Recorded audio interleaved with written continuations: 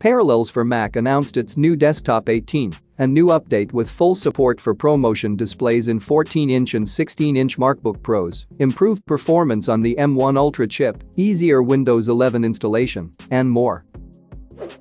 Parallels Desktop 18 is designed to take full advantage of the latest Mac hardware, including Apple's most advanced M1 Ultra silicon chip. With M1 Ultra in Mac Studio, Parallels Desktop 18 delivers up to 96% faster Windows 11 performance than previous versions of Parallels.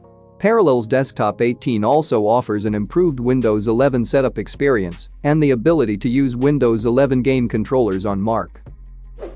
Ahead of its release later this fall, Parallels Desktop 18 includes support for new macOS Ventura features and functionality. Additional new features include better USB 3.0 support, better Intel 32-bits application compatibility, and more. Another not to miss out any update in the tech world and Apple in particular. Subscribe to this channel and turn on the notification bell. Thank you for watching. We hope to see you in our next video.